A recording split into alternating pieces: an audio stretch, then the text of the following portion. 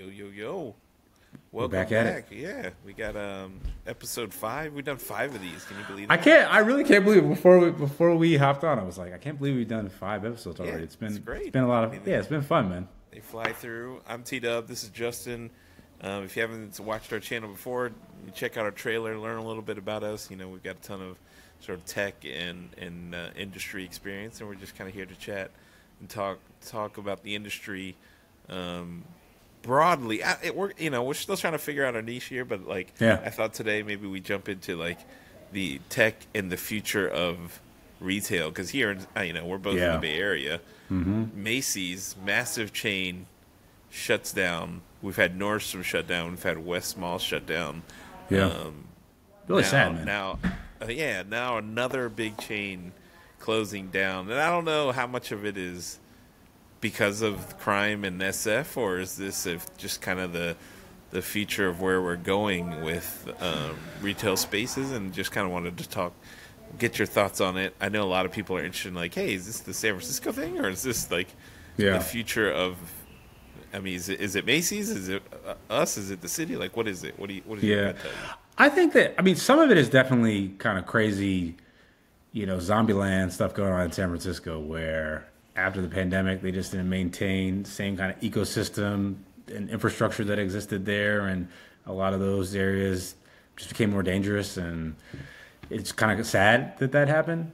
And so I do think that, relative to like breakage within a retail environment and people, taking stuff, et cetera, right? Like those are like at the Macy's, I imagine they're operating on relatively low margins to begin with, right? So if you're not getting like the foot traffic and then people are worried about security and things like that, that probably exacerbated it a bit. But is that like the primary reason why you kind of take a step back and look at not just retail and SF, but retail generally is maybe declining? I don't know if you could kind of say that that's totally had kind of all encompassing impact, but I don't think it's helped within San Francisco for sure, man. So yeah, what do you think is the future of retail now after the pandemic? I feel like most people got used to online shopping. Yep. And then when you're thinking about Macy's and the accessibility of their products, those aren't really products you need to go see and try on and make some crazy like decision on. I think a lot of that can be delivered to your door with return policies. Yep. You probably don't need to go into Macy's and kind of like browse around, like especially not in a city where it's parking and all of that. Like, I don't know if this is the future of retail in general, but I feel like this is definitely a Macy's issue. Like in that demo, it's a tough one, right? Like it's a tough business. I mean, it's really competing against Amazon. It's competing against other retailers. I think that the way to think about it is kind of less of death of Macy's or that model, more about kind of the emergence of like the importance of omnichannel and what that means to brands. And I think what do you mean by omnichannel for so omnichannel omnichannel basically it means it's like the different access points that people can acquire goods and services from a company, whether that be kind of just like an in-store pickup or actually shopping in the stores or being able to order online and getting it delivered. How do you create the optimal mix between those experiences so that it's accretive to the brand in terms of their business model, but also for the consumer, creating a better shopping experience. So I think every company's going to have the omnichannel strategy. I think they they already do now, but I'm trying to think back. Like I feel like Target was one of the first companies to really do that well. I think that the way that they kind of mixed that in-person and then online shopping experience, they were kind of like one of the first companies to do that well. Was that your experience when you were kind of using Target back in the day? Is that what you recollect as well? Yeah, no, they made that transition really smoothly over the pandemic in terms of like, as a place to go to get essentials, you'd think, oh, I can go to Target. And then when you go there, the branding of like curbside pickup, the app is really clean, like seeing it everywhere. It just constantly reminded you of, that next time I'm in a restaurant, I could just do that. Like the park. I mean, it's really well done. Because you're going there anyways, and you're seeing every time you go in, you see the marketing of the curbside pickup, and app and convenience. So I think that's probably one of the better executions I've seen. I'd say even better than Walmart. Yeah. I mean, Walmart's not as big in the West Coast, but I don't feel like it was as well done and prominent as Target. Yeah, they're kind of the feeling you got. Yeah, that's the feeling I got. I think they're playing a lot of catch up. My sense, and I haven't I haven't dived into the financials, but that Walmart has kind of has figured that piece out more and leveraging their footprint to kind of do the fulfillment and be, just like same day delivery and all those other things that kind of like add a lot of value. So I think they've caught up relatively. I mean, I don't think it was quickly. I think that they've caught up, but I think they seem to be doing a better job now. Are there any other businesses do you feel like do that really well? I may have an example, but curious if you have any others. I mean, in terms of pickup and like omni-channel? I think that or like it being clear why for that specific business there's a model that exists where they still kind of like require that physical footprint. Costco, or that they're able to leverage it. Costco seems to be the one that I can't imagine. I mean, there is an online Costco, but you're just trained to go to Costco because of the sheer size of all the stuff. And it's just kind of like the samples, and like it's just an experience that seems worthy of in-store. I want to go to Costco, and I'm gonna walk out here with things I don't need. Like it's just like you're gonna discover products, right? Like you're gonna try something, you're gonna see something that's relatively cheap, and you need to know you need it. It's one of the rare places. Those where Costco muffins, man. Going in there and being like, all right, you just don't know what you're getting. What's your favorite? What's your favorite? Costco? What's your favorite in-store pickup for Costco? Yeah, what's your favorite Costco thing? I mean, for me, it's usually a food thing. Sadly, like Why sadly? I don't know. I just feel like that's something I don't need right now. More food, but it's usually like some random block of cheese or something that we pick up that we like, and then you don't ever see it again. But the most recent thing is the Vietnamese coffee, Mr. Lee's. Ooh. I don't know if you've ever tried that, but it's in the frozen I'm not a coffee drinker. I know I'm a sociopath. I don't drink coffee. But it is. I do like Vietnamese stuff and food. Vietnamese coffee. Not coffee. I use it like creamer because it's very sweet. It's condensed. But I just make my normal cup of coffee and I pour a little bit of that in there. It's amazing. Tong put me on. We about to become a foodie channel. For sure. Might have to switch the vibes How about up. you? What do you usually do at Costco? You know what, man? My guilty pleasure for Costco is the muffins, man. Those Costco muffins, the blueberry ones, the chocolate ones, they're huge. Fire. Too. I don't know, and they're huge. I mean, I really shouldn't be. Luckily, I still got the skinny guy genetic thing going on. I don't know how long that will last. My biggest concern in life is that I'll get that little gut. Like the worms from Men in Black, how they had that little gut. How Snoop Dogg even had that. I feel like I do not want to be that guy down the line, so I got to be a little careful about what I eat. Yeah, there are some they're so skinny beer gut guys, but I don't think you have that problem. Not yet. It's interesting. You talk about Costco. Like my example, I think Best Buy is a really interesting even business more model. Recently, in that even more recently, I feel like I haven't used Best Buy in a long time. I know. I used it for like big ticket item purchases, and I think that's still kind of a sweet spot for them. I know they went through a bit of a hard time during the pandemic, and people just weren't going in, and so I imagine they were just kind of going right to Amazon or wherever else they were buying stuff. But I think their last earnings report was pretty well. They did pretty well, and they're looking forward to a good Q4 this year based off of their sales. But I think on those large ticket items where you're buying a huge TV or some stereo system, et cetera, you kind of want a bit of a human touch. Yeah. And I think that's the interesting part. Some of the AI conversations we were talking about before, there probably are still some models where you still want or need that human touch. You talked about luxury goods. I feel like that human touch there is really important because of how much money. Yeah, that white glove experience. I think what they've also done is, they have other models where I think they have consultants that will come into your home and kind of look around and kind of tell you the different things that you would need in terms of your setup. So they've kind of created that business, but I think they're also focused on kind of same day delivery and pickup and really try and make it a place that's a stronger fulfillment center. So that business as well seems like it's kind of interesting in executing omnichannel. I'm just trying to think. It's funny you say that because I was joking with my friend what happened to Radio Shack? Like, remember that back in the day, Yeah. the local Radio Shack where you go pick up some cords for your games or something. That's gone. And then there was Circuit City and Best Buy for a minute. Out here there was Fry's.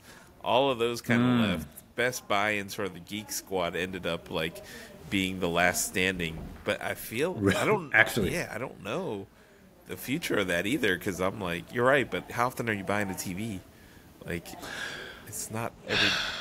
I guess it's not necessarily how often you are buying a TV, but how often everyone is buying a TV, and if it's like a regular enough kid. And it's not just TVs. I guess you probably go in there to get a TV, and then you buy some other stuff as well, right? Yeah, I guess when I think of Best Buy, it's like, oh no, my printer broke, or I need something like an electronic thing, and I'm not really overly concerned about getting the best price. I'm just like, hey, or hey man, I really need an iPad, or I need a Christmas gift. Let me go browse around electronics. That seems like the place you would go, right? Like, yeah, but wouldn't you just do that on Amazon though? Like if it was just those smaller ticket items? I would, but these last minute shopping deals. If you're like, hey, I'm literally heading to a birthday party, I haven't picked something out yet. I'm gonna go grab something. It's probably Best Buy, right? It's probably gonna be Best Buy or Target. Where you're gonna be like, I'm just gonna go grab the thing, or if it's like, somebody needs some help and they need an HDMI cord, probably going to Best Buy or something. You know what I mean? Yeah. Like, I think you know, like on the especially on the promotional piece, I feel like those places always have some type of deal too. So, but it has to be close enough, right? Like they have to have enough stores that are close, but not too many where kind of like managing the operating expense of having all these locations. So then Makes sense. We were talking about the future of retail. Like as a kid, I mean, obviously I'm old as dirt, but as a kid, going to stores with the mall with your family, or going to stores with your family, and like, hey, we're gonna get something to eat. We're gonna shop around. Dad's gonna go get a new belt, and son's gonna go get a pair of shoes. Whatever. Like you do your thing at the mall. Like, is that dead? Like, are we done with that era of a family outing experience, like a shopping family? Is that just not a thing anymore? I think it's still happening, not as regularly now, and I think it's because it's less of a like parents are kind of going there because you kind of pick stuff up, but it used to be a destination for kids. It used to be like, oh, can we go to the mall? Yeah. And I think it's just the proliferation of all these other kind of entertainment platforms that I think we've also talked about before, where people are spending their share of time. That it's like just. Right. If you think of the mall, if you take a step back and it's like the mall is just a physical location for entertainment, and you think of share of time that was spent there versus other things in the past, like when we were growing up, and you got TikTok and you got these crazy immersive video games and everything else, maybe people are still going there, but they're spending much less share of time. And I think that's, I could be wrong, but I feel like that's maybe one of the biggest kind of headwinds for those spaces. I mean, ultimately now everything is competing against each other, like you said, right? Now like your attention and your focus is literally competition. Everything's in competition with it, which is not the greatest thing for us, but also like for consumers, I don't know. You don't know what's next, right? Like we were saying, this is the first time in a long time that I can remember, like we're really at a crossroads of like online and physical things being in real competition with each other, like going to the movies versus going to the mall versus going to a coffee shop. All these things, like, do you really need them? No, that's true. I mean, one of the things that I think is kind of interesting is if you look at malls, and a lot of these companies can't have a mall presence, not necessarily profitable anymore, but you have this space that exists, and if these other brands that have kind of figured out omnichannel can leverage them as kind of micro fulfillment centers in a way. So obviously they don't need like the largesse of space as like Amazon would need through a whole through a Whole Foods location. But if you think of these individual stores for like individual retailers, or for some of the ones that don't necessarily have a presence, that could be interesting. I wonder if even like Shopify, right, would want. Maybe they do this or not. I don't know if you know, but like have some type of presence in like a mall where vendors can fulfill through there as well. Could be kind of interesting. Yeah, I think doubling as a fulfillment center is probably where everyone will have to go. it's just weird, right? Now you're like, all right, my summer job is going to be at the mall, and 90% of my time is going to be packing and shipping fulfillment, and then the other 10% is going to be like, hey, how you doing today? What can I help you with? Or you're doing an in-person return, like, right? Like that sounds right. I think so, and eventually it'll all be robots, right? If that's the job and it's that monotonous, if it's primarily just making sure that the person comes and gets the right thing, and it can answer basic questions through like a natural human language interface, why do you need the 14-year-old kid to do that anymore? Yeah, that is true, man. It's kind of sad as I'm thinking through that now. It's like, man, did you ever work at the mall? Did you ever work at a mall? I never worked at a mall. I did a hotel. That was I okay. was a busboy. But all right, we got to talk about that at some point. But I worked at Brookstone, if you remember that. Fancy. I think it may be all. No, actually, they still do have in-store locations, but like this is kind of Sharper Image competitor. I actually think Sharper Image is only online now. I think Brookstone kind of ultimately took them out. But I remember that time I was there, flipping Tempur-Pedic pillows and beds and selling foot massages and all that. And that was like a pretty seminal experience before I went to college. I took a year off before college to kind of just explore different stuff. Yeah, and part of it in the Amazon. Maybe we could talk about some of the stories from that. Oh my God, we definitely got to do that. That'll be fun. We'll talk about the Amazon experience, which would be like kind of fun. Not Amazon, but you think about like just it's so interesting how when we do these it's so interesting. It's so interesting that when we do these topics, how much of it kind of goes back to the things that we talk about in like Gen AI and what's going and what's happening there, and how different spaces are being impacted. And one of the things I think is most interesting is that like AI and ML, a lot of that stuff has existed for digital spaces for a long time, but the last frontier is about physical space and how it enters there, and how AI hasn't been able to entirely map the physical world yet, and how that plays into kind of retail and people's social experiences in those type of environments, et cetera. So, man, it's really fascinating how it always kind of comes back to that impact. Yeah, I mean, I have no idea what's to come of it. It just seems like the way it stands today, doesn't seem sustainable, because people are, their interests are kind of everywhere, which means it's tough for one retailer to like survive. I can't imagine how difficult it is now to be like, all right, I'm going to open a physical store. Oh man, that's a tough business. Listen, brother, the people who do those tarot card shops, I mean, I've always been like, how much foot traffic are they actually getting? How do you make that business work? It's got to be a front or something, right? That. Like, nothing scares me more than stores. Like, how? Having some type of retail location somewhere. I mean, I don't know how. Yeah. Mad respect to people who are able to make those businesses work. And my grandfather used to have his own retail business. He was doing upholstery. He ultimately, I think, moved it back into his house, but like for years had a physical location. It's incredible, man. It's really incredible. I mean, psychic reading, there's always room for that, I feel like. Maybe not. But you think they're getting enough foot traffic to make that business work? Anyone who comes in there, I imagine the opening line is, I need you to come in here, and you're blown away. But I don't know. Retention. I guess maybe we got to do that. Retention. All right, that's going to be one of the episodes. Is we're gonna go in there. We're gonna stream it. I mean, they probably have fentanyl that they're selling out the back, but I have no idea. I mean, listen. You said it, not me, for this episode. So let the record show. I have no idea. But it seems like something's up there. Psychic reading. I don't know. It's so funny. But we'll see. Anything else on top of your mind? This week, I know it's short. We'll keep it short. But what about online shopping? Anything?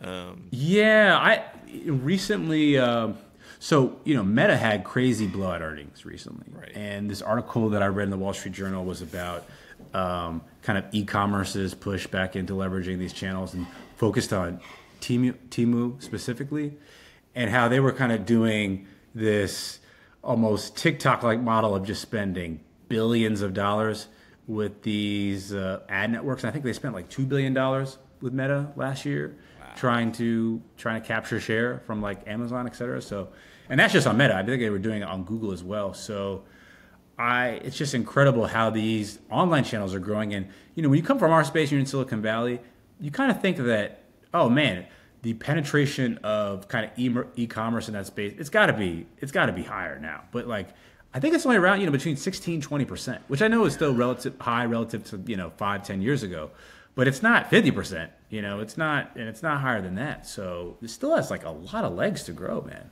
Yeah, Temu is something else. I know everyone uses it now, or at least has tried it.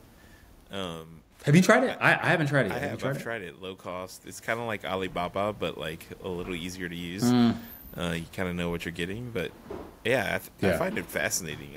They definitely have taken over a segment of the market in terms of like low price. Don't need it like 2 days. All of those products where you're kind of like, I'll try this out. A random cleaner or random toy that you don't necessarily need in 2 days. Get it for like $5. It's kind of the leader. How did you discover it? Yeah, how did you discover it? I think it is through ads. Through ads? Yeah. Yeah, like randomly. Do you know where? Was it like on TikTok or Google for Instagram me. or something? Oh, wow. Like searching for something, and then a team ad pops up for something similar. You're like, oh, let me check this out. And then they have a smart, like, little tool where you're like, hey, 90% off if you buy 5 things, and you kind of like browse. Brilliant, because now you're like, all right, I'm just gonna buy 5 things, and then next thing you know, these history. Yeah, I know, right? These Chinese-based companies, like, it's really incredible how well it seems that they understand the American psyche. Yeah. And like how well they're able to kind of penetrate their products, and not even from an entertainment perspective, but like from e-commerce as well. Oh, totally. And you think about their tagline, like "Shop like a billionaire." It kind of like doesn't make sense to a certain extent, but it kind of does as well. Right. It's like, why would a billionaire be buying this small like trinket item? But it's like you're buying as if you have infinite resources, right? Which I think what they're trying to say, and that does kind of resonate in some way. What do you think about that? What do you think about the tagline? To kind of go into marketing stuff for a second. No, it's really good. Like, I mean, they get you with the low prices already. So like anything to enhance that, I feel like they're just kind of filling the void because you're like trying to justify, should I be spending? Are these really good? So like anything where they can amp up the value for you and say things like billionaire and this and that makes you feel like, it's not so bad. Everybody buys $2 items. I think it's also interesting, like when you're doing marketing successfully, an 8th grader can understand it, right? Even if you're selling something more complex, and I think that's what they landed with that message. Yeah, very simple, super powerful. Totally. Yeah. All right, man. We'll keep it short this week. Appreciate you jumping on. Oh man, this is like the highlight of the week. Yeah, this is super fun. And make sure you like and subscribe to content if you do like it. And we'd love the feedback. In terms of comments, other topics that you'd like us to cover. It's an opportunity for us to catch up. We'll hopefully drop some gems and knowledge and want to be next helpful. Time, so with the 2 things we talked about, we got to go back to your sabbatical or your 1 year off from school and your journey there. Let's talk about that. We got to talk about that. And we talk about first job at some point, like what that was like and how that's going to change in the future for kids in the future. I feel like that's going to be really interesting. And one of these episodes, you got to go super deep on your eBay. Oh yeah, for sure. eBay game. I got to. Like OG, TW, crazy OG eBay sellers. And I kick your game as well. Number one, you don't. Okay, I may just let you run it. And I'll just be eating popcorn and watching the episode after. We'll do that one next. For sure. Awesome, man. All right, man. We'll talk soon. Have a good weekend. Talk later. Peace.